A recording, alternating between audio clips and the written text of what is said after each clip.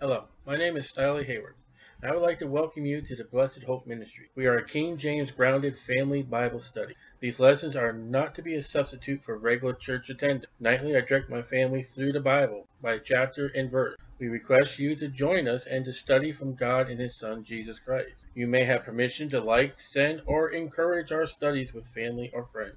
Edification of what God has and what He desires in our life. Study to show thyself approved unto God, a workman that needeth not to be ashamed, rightly dividing the word of truth. You may use our studies, but I request that you do not abuse them. For YouTube videos, subscribe below for more videos, and place the thumbs up, and leave a comment or email me. Thank you.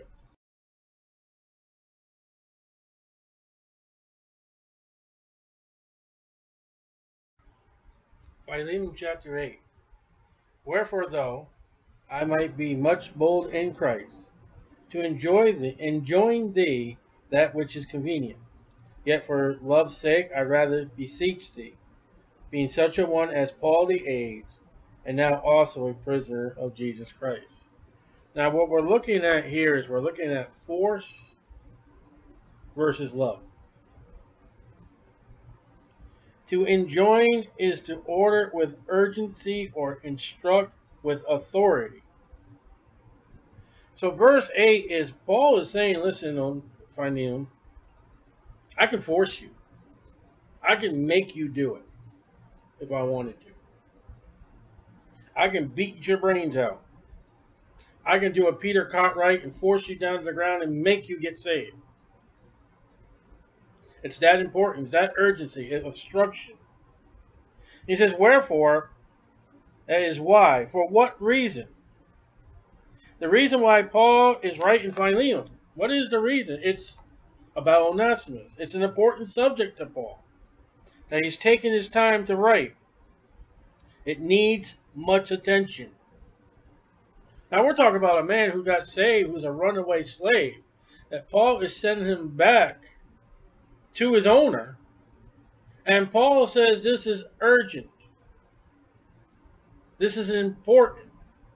As we'll see later on as we studied it, Paul wants to use Onesimus in the ministry.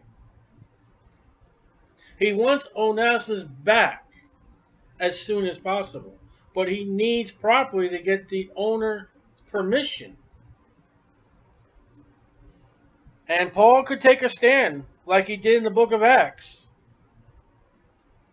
When he stood before the judge and they said, listen, Paul, you can go back with the Jews back to Jerusalem and you can be charged. And Paul took a stand, stood up, and said, no, I appeal to Caesar. I'm not going back with those Jews. I have the right to go before Caesar. I want that. And that's where Paul took a stand. Now, Paul can mark up the Philemon and say, I want them back now. And sometimes in the Christian life, you got to be firm. You got to be strong. You got to use force. Especially when you're acting against the world and Satan. So, and Paul mentions the age in verse 9. Now, we don't know what the age of Paul is compared to Philemon. Is he older? But Paul's saying, you know what? I've gained experience. I've learned by my mistakes. Instead of using force, Philemon, I'm going to ask you, I'm going to beseech you. I'm going to seek the love that you have. Because it says here, in verses 4 through 7 that we read and studied already, that the character of Philemon, he is a dedicated Christian to serve the Lord and do right. And Paul is telling Philemon, listen, I'm going to leave it in the Lord's hand. And I'm going to trust that you're going to do the right thing. And if I use force, it's only going to be angry. Now we got to ask ourselves, when it comes to our own life, do we want force or do we want to be asked? You're going down the street and somebody shoves a gun in your back. Give me your money. That's by force. That doesn't feel good. I've never had it happen to me. I've seen my mother get robbed, but to me it hasn't happened. Or would you like to be driving down to a store and you see a bunch of people holding a sign saying, please help us with money? Now that's asking. They're not forcing you, like the guy with the gun. And we got to look at our children. And I'm saying this about this study, and I'm talking about children, is children are under their parents. They're under their parents, the mother and father. And I am not definitely saying, no, your child doesn't want to go to church. Okay, no, I'm not saying that. When I'm talking about asking and forcing as far as this study, I'm talking about somebody who's not under a parent, who has full facilities to make choices and decisions for God. And we got to ask ourselves, are we going to do it by force, or are we going to do it because we're being asked to? The Bible says, go into all the world and preach the gospel. That's not by force. And if we willingly step out and go, God will reward us. One of the churches I was in forced the members to do things. The pastor of that church would make statements that he is who he is. And if you didn't like it, his words were, you can hit the road. And God doesn't honor that. You can't go do a ministry because your pastor makes you do it. Because your girlfriend, your boyfriend makes you do it. Now you may do it, but that's not going to get you rewarded by God. Now a church that I've never been in, I'll say that, as part as their schooling is, you have to go on the street and preach. What do you do with that? You may get a grade, but what do you get with God? You're being forced to do something, and it may be against your will. Whereas, hey, let's go do something for the Lord today. You want to go with us? Okay. And the options here that Paul is saying, listen, I can force or I can ask.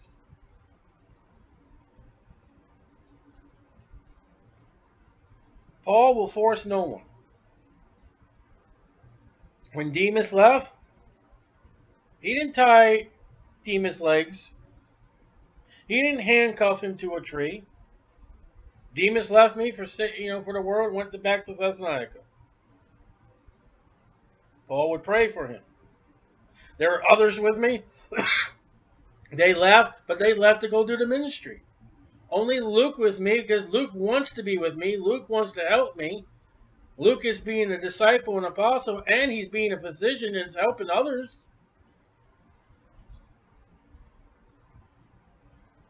And we've got two choices in life. We can do it because we want to do it, or we can do it because we have to do it.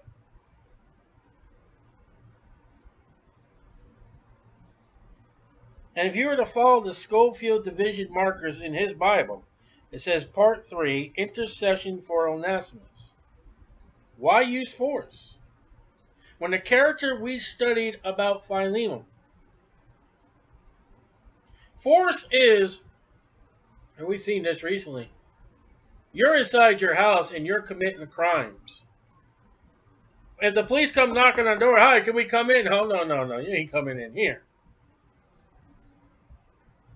Now, if the cops came walking up my drive right now and knocked on the door saying, we want to come in and look for something, come on in. No problem. No, you don't need a search warrant. I've done anything wrong. Look for it, baby. But if you're guilty, the force is they come in, banging the door down.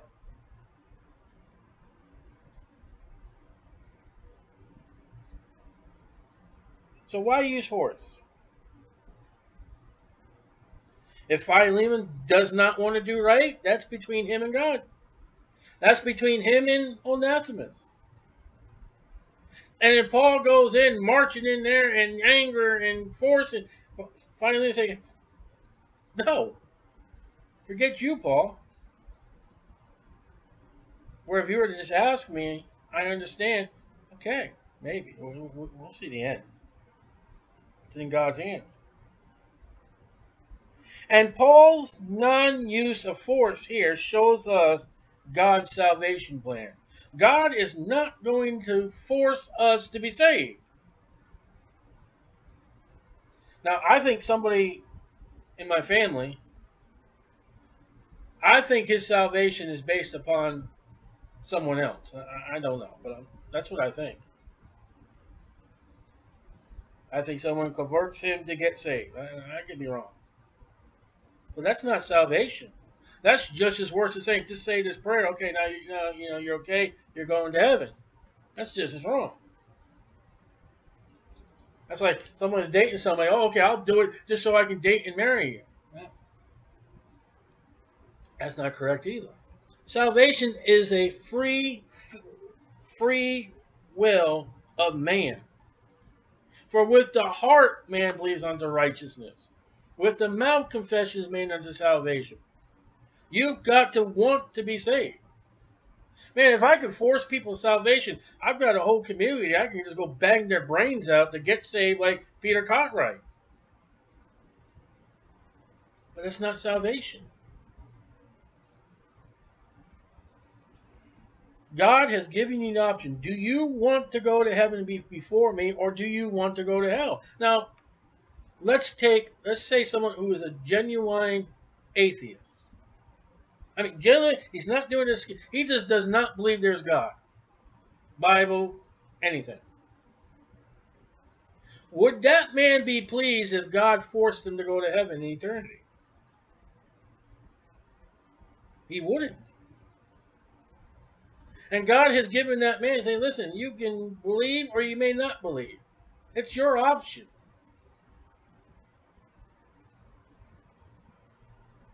Would you rather for a child to say, give me, give me, give me, give me, or would you rather have a child, please, may I have? Can I please have this?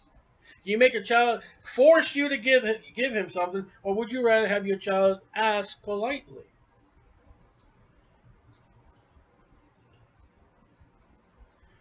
Again, let's look at marriage again. Would you like to marry somebody by a shotgun wedding? Or would you rather have that man get down on his knee really wanting for your hand in marriage?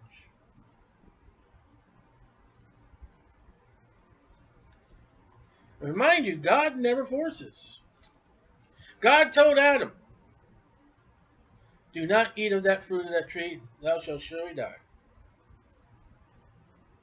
And he put him in the garden.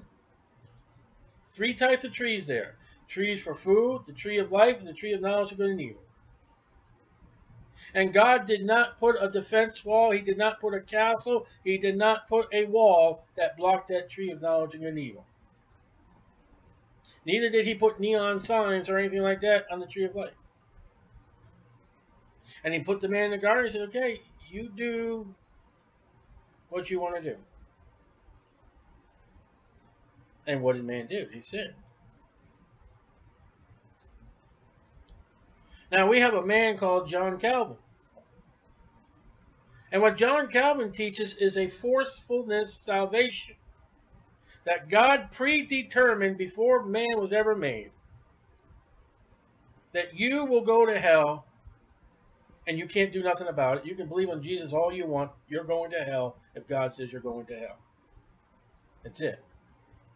And then he predetermined that a man, if God proclaims that you will go to heaven outside of anything, you can do whatever it says. You can reject God, you can reject Jesus, you can throw the Bible into a fire, you can absolutely rebel against God, and God says you're going to heaven, you're going. That's foolishness of force. I grew up as a police officer studying under the U.S. Navy. And we have a thing that applies deadly force. That in the event if a critical situation happens, if we are given the authorization, we can kill anybody to take ground back.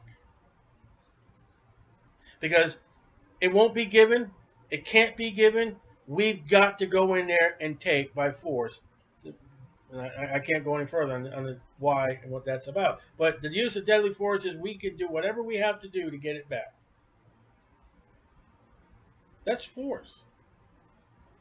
And what is God when it comes to salvation? For God so loved the world that he gave his only begotten Son, that whosoever believeth on him shall not perish but have life. Whosoever, that's free.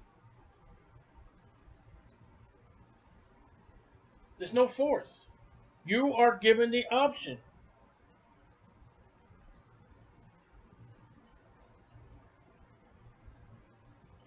You want to, or do you have to? Again, I'm not talking about children who are under the authority of parents, because most of them have to. As a parent, you've got to train your children right. The Bible says in Proverbs, they are built with foolishness. You got to use the rod. You got to correct them out of that foolishness. So when it comes time in their life, they can do because they want to by what they've been taught. There are Christians who are saved. And we venture to the next avenue is, okay, as far as have to and you want to. You don't have to be a disciple. Just because you're a born-again, Bible-believing Christian does not mean you're a disciple of Christ. You're saved. You're not going to hell. But you will have the choice. Do you want to go in all the world and preach the gospel? Do you want to suffer persecution? Do you want to leave your family and friends? Do you want to stop doing what you're doing? Do you want to take up your cross? Let's put it like this. Let's say about 2,000 years ago, a little more than that. Let's say God in heaven spoke to Jesus and get your butt down there and save him. Now. Get down there and save him. What if God forced Jesus Christ? There would be no love. That is not God is love if you get down there and do it. And yet, when Jesus Christ offered to the Father to say, Father, they've sinned, they've fallen. There's no way for them to get back to you and me and the Holy Spirit. No way. Father, I will go down there in a prescribed time. I will suffer, die, and bleed our blood that they may have eternal life. That's a free will. That's an offering. That's love. And what Paul's doing here in Philemon says, I'll tell you what the book is. Onesimus is a slave owner of Philemon. Philemon owns him. He was lost. He ran away from Philemon. He comes across Paul. He gets saved. He is doing things for Paul. He is helping Paul, and Paul's like, I enjoy it. I really love you. You are a fellow laborer. You are doing something. But I got a problem right now. What's that, Paul? You're a brother in Christ. You are a child of God, but you are property of another Christian. Philemon. He owns you. He paid money for you. What I'm going to do is I'm going to send you back to Philemon. You're going to tell him what happened. You're going to repent of your sins. You're going to make things right with Philemon. And I'm going to request that Philemon send you back to me. Well, Paul, why can't I just stay here? Why can't I just serve you like we're doing? Because it wouldn't be right. And Onesimus, I am faced with a deal right now. Do I force your owner to make you come back?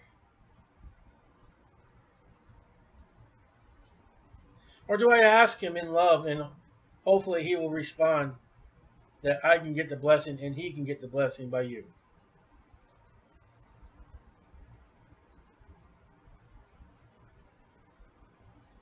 Question is, would have somebody stick a gun in your back, force? Or would you like to have somebody come up to you and say, sir, can I have a couple quarters? Can I have $1? So can I have something? I'm hungry or I need somewhere. Which would you like to have? And you know how I give, I test the waters before I give anybody anything. But let's say at the end of the day, which would you be more pleased by giving? Giving to the person you had to give by force? No, that would cause nervousness. That would cause you'll have to call the police. That would cause, I mean, is he going to find me? Fearfulness. But if you were to find someone who really needs something and you were able to meet their needs, as a Christian, you can thank God. Say, God, thank you very much. I hope that will to satisfy him.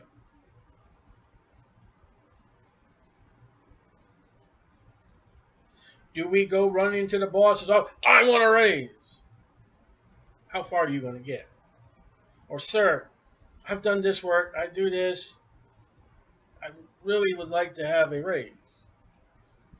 Where would you have a better chance? Where would Paul have a better chance with obtaining Onesimus again?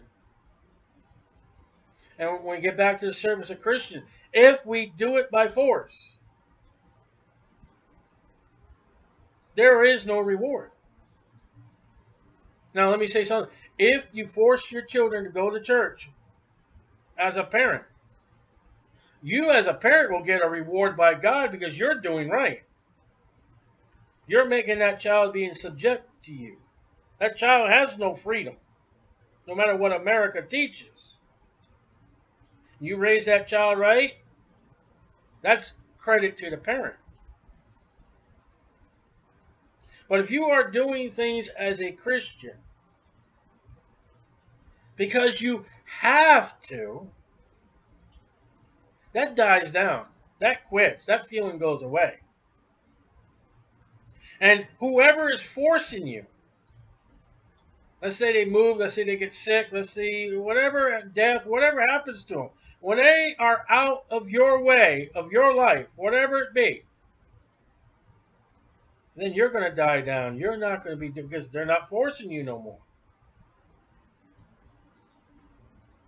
But if you do it because you want to, for God and Jesus Christ and the Holy Spirit, it'll keep going. It'll keep going. Man, I don't know how long I've been doing the sign ministry. I don't know what year I started. I know my children were young. I did it because I wanted to do it. I've always done it because I wanted to do it. I'm not doing it for people to look at me. I'm not doing it to get credit in the church. I'm doing it because I want people to hear the gospel. I want the lost to know that Jesus saves. I want the Christian to know that there is a way to witness. There is a way to please God. And for anybody else, you're wrong and God's right. When I mean people come up to, well, that's not what Jesus would do. You're turning people away. Well, you're wrong. And the ministry that God is correct. Now, outside of medical, outside of bad weather, and maybe no one around or closed, or I think one time there was a police action or something like that, we try to be there. I've never woken up in the morning and said, well, I don't want to do this, go back to bed. I've never done that because I want to do it. I don't have anybody on the street ministry that if they're not there, well, I'm not going. I'm not trying to please any man. And when we do it by force, we're not trying to please God. We're trying to please a man. Now let's get back to the children again. Well, that child is trying to please his parents. Well, do you know as a child grows up, the only way they see God the Father is their own father? If you can't respect your father, you're not or going to have a hard time respecting God the Father. And yet, as a Christian, God gives us the opportunity for us to ask. He never demands. And yet, the Bible says, for a lost man, ye must be born again. That's force. That's a command. And yet God says to free will, you don't have to. You must, but it's your choice, your free will. I'm not going to make you. I am not going to make you go to heaven if you don't want to go.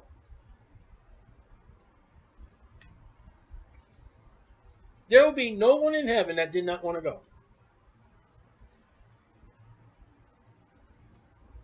Now, there'll be people in hell that wish they had done what God said to go to heaven, but God has put out there, this is what you need to do. Noah, you need to build an ark. I don't want to build no ark. Fine, drown. Oh Lord, I want to. What's the measure? How do you want me to do? This is what I want you to do, and he did it.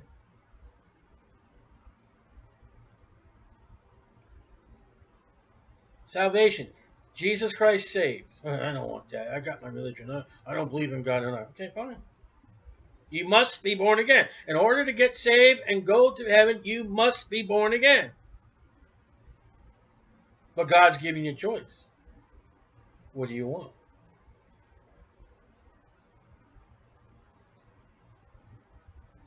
How do we deal with people? I want this. Give it to me now. Sir, may I please have the candy bar up there? Sir, can you please tell me where your buckets are? Sir, this says $1.99, but the shelf says 89 cents. How far do we get with commanding? And then again, another example is you got a guy who's a drill sergeant, and he's got to drill his troops. He's not going to ask them for nothing. And we are soldiers of Jesus Christ. We have armor. And there are times that our leader, Jesus Christ, commands us. And if we want to do right, and if we want to survive the battle, we will follow that command. Repent, rejoice evermore, cease from praying, confess your sin, go in all the world, preach the gospel. And yet that command by our military leader would be, if you don't want to do it, don't. I just won't give you no rewards. I won't give you no crowns. I won't give you inheritance. So we are commanded by God for force, for training. Like I said, that military commander is instructed to instruct his troops. Urgent. You need to learn and do what I train you to do before you go to war. And yet, if you don't want to learn, you don't want to do right, you can get dishonorable discharge, you can end up on the battlefield killed.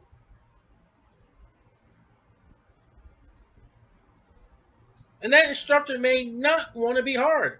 But that instructor is not like somebody who would be in a schoolroom teaching you a subject. And they're not going to scream at you. Make sure you know your Bible verse. Make sure you know what 2 times 2 is. No, they don't do that.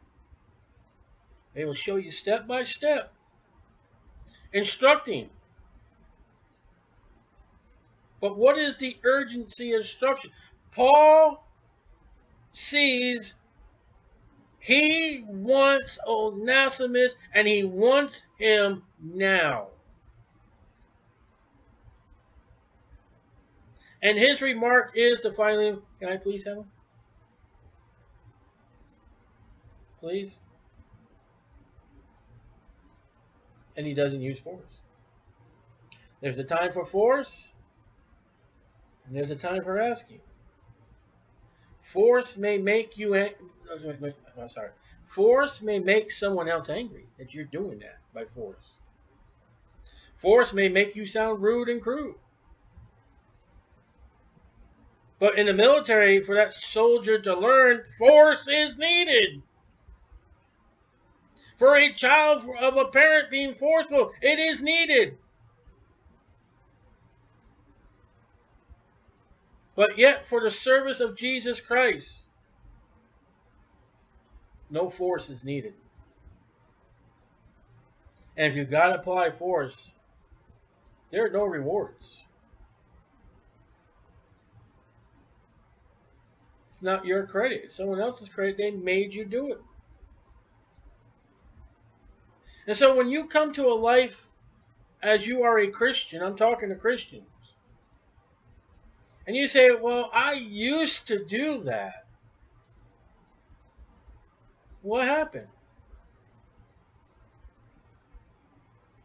One of the things is you may have been forced by someone else and then it just died out. Maybe you got cold as a Christian. You need to warm yourself out. But as a Christian, we can't force anybody to do anything. We can ask them, we can show them, we can instruct them, we can show urgency, but we can't force. See, there's a word, two words in the Bible: force and asking. Those are not the two words. Force and ask. What are those two words? Patience and long suffering. Paul is showing great patience here, even though it's an urgency. Had he used force, he may have made Philemon very angry.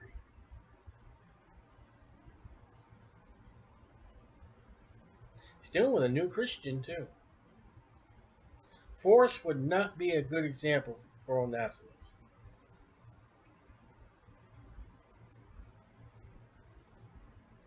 We got to get it right. There's a, Ecclesiastes, there's a time to kill, there's a time to heal. There's a time to use force, and there's a time to ask. Jesus said, ask, seek, and knock. Asking is using your mouth. Seeking, you're going to find it. Knocking, you're actually pounding. Come on, open up.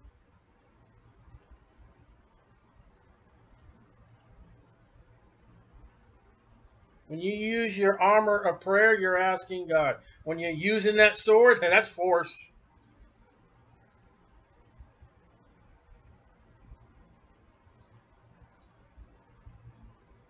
I dealt yesterday with a Jehovah Witness, a dad and his son. I used force on the dad, and son, you got to know that Jesus is God.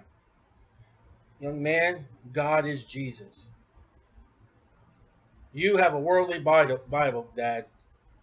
It even says New World. What's the Bible say about the world? Young man, John 1 says the Word was in the beginning, and the Word was God, and the Word was with God.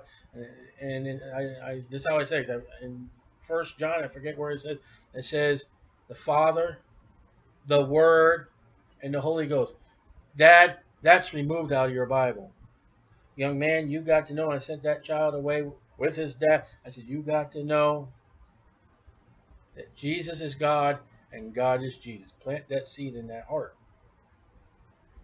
Man, I use force on the dad because he's a deceiver and he's been deceived. And that young man, if I scolded that young man, that's not my place to scold him. I use kind of patience with that young. Hopefully I planted a seed. Someone will water, I pray. And may God get the increase out of that young man. But you, Dad, you in trouble.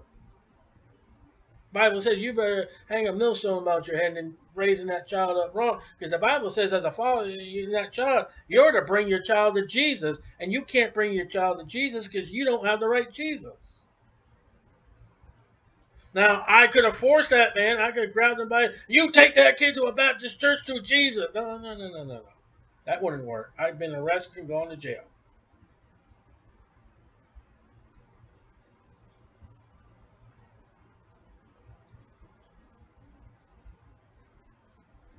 Force and asking.